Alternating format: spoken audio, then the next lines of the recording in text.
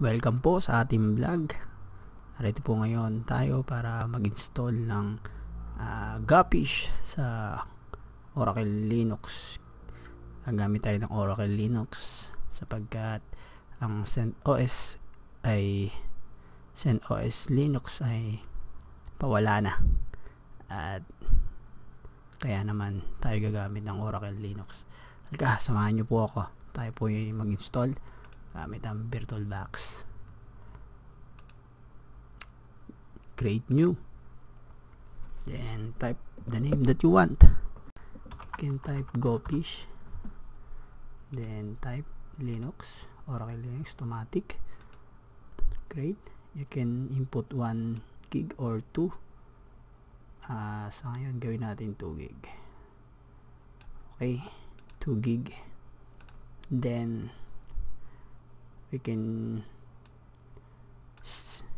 stay in 12 gig for this. Gophish is a web application or web system for phishing.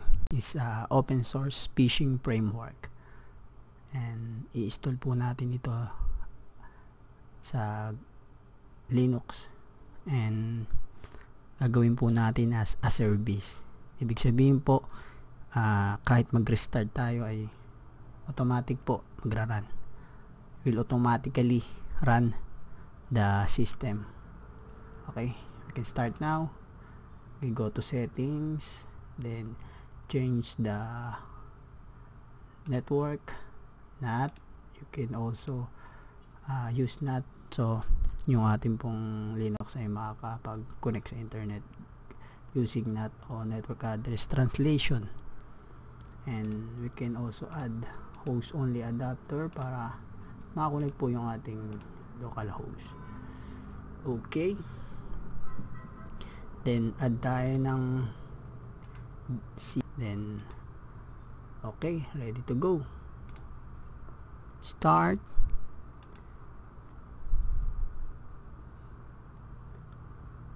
Okay, medyo matagal lang po. And ating pong i-install ay eto na po. Halos kahawig lang din po siya ng CentOS pag nag-install. Ngunit ito pong Oracle Linux po ay open source na po siya ngayon kumpara sa CentOS na end of support na po next year, kung ako hindi nagkakamali, if I'm not mistaken, next year po tapos na po ang support. Okay, let's get it on. Ito na po, booting. Okay, Gophish. Yung Oracle VM VirtualBox po pala is open source din.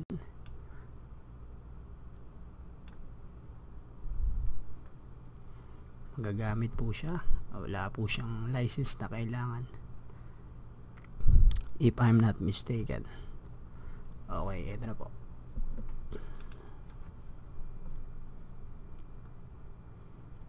Reporting a backlogs from temporary separate explain attachment.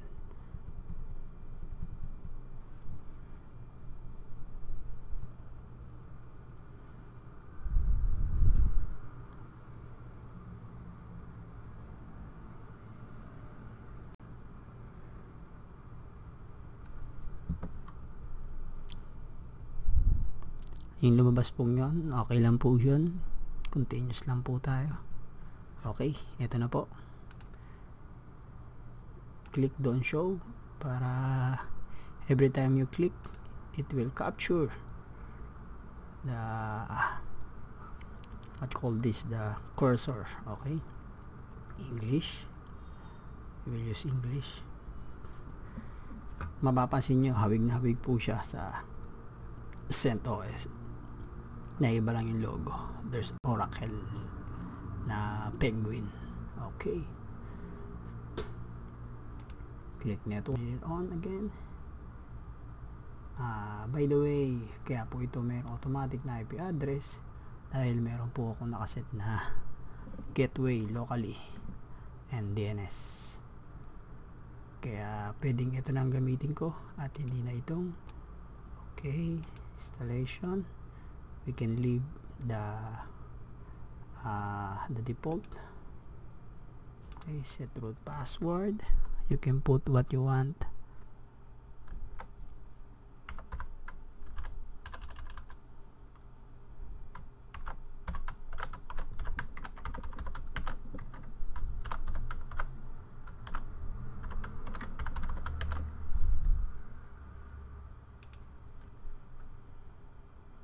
Create user, system administrator, sysadmin, tab, make this as administrator, then type again the password.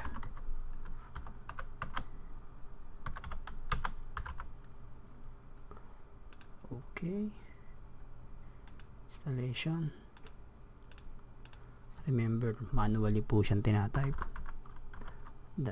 .yum.oracle.com repo.oracle Linux OL8, then base OS, then latest 86 64. Okay, we can try this.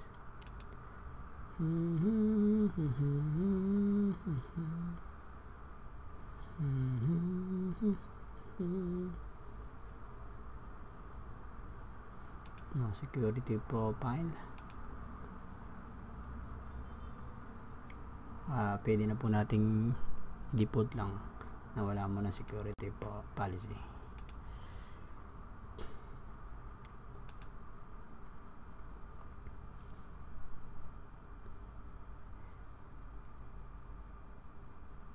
Okay, it's correct, and we can choose minimal installation, standard, additional natin, system tools, headless management, development tools. Okay na po yan. Okay, that's all. Okay, then begin installation. Okay.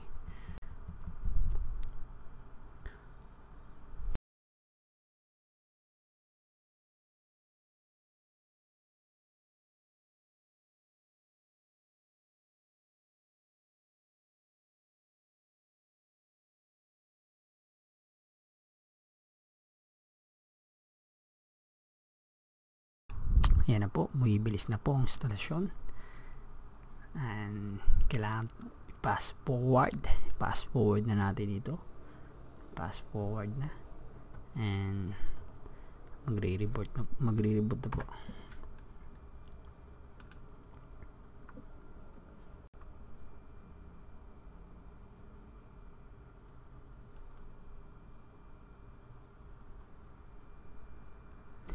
Reboot na po natin siya.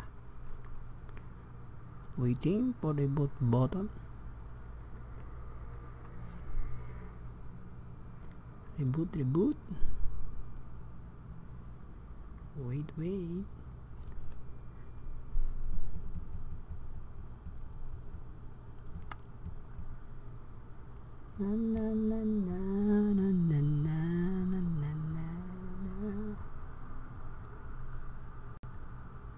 Reboot.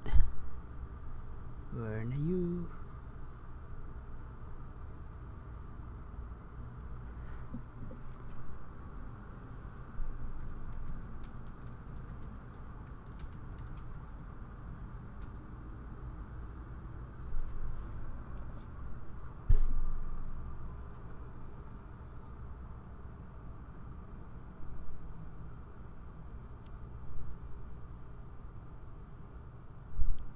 Takes 23 minutes.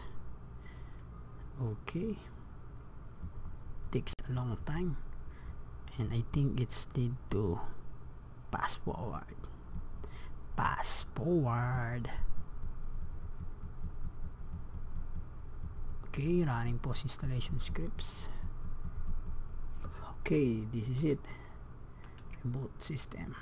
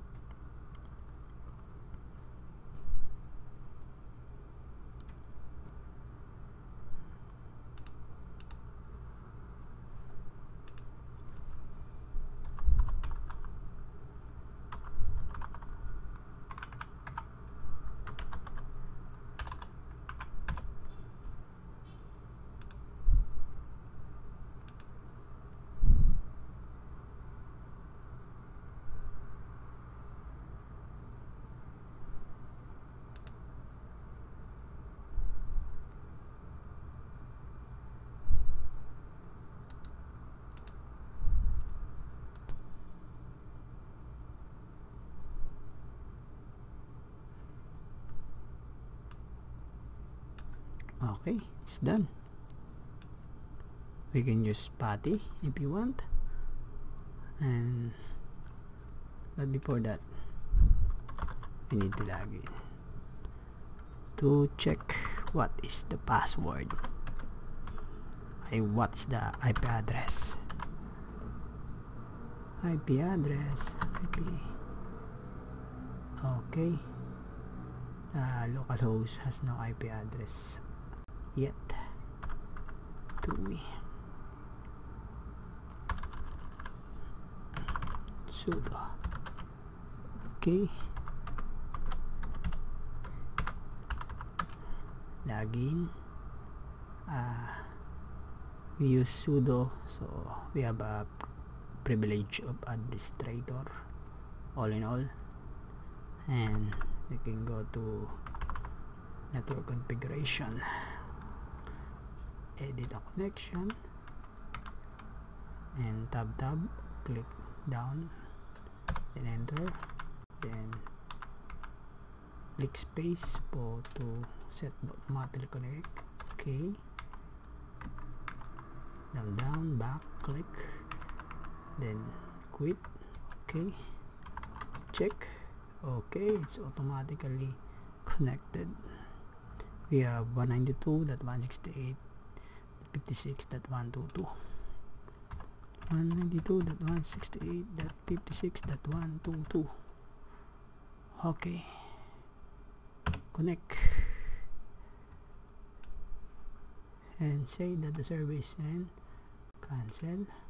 Oh no, not cancel, is click yes. Okay, we will do it again. 56.122. Okay, the server host key is not catching the register. You have not guarantee. Okay, no, hit no. And if you want to carry on connecting just once without adding the key, click no. Oh no. Okay, login as we can use to login as sysadmin, then password. Okay, we already connected, and that's all.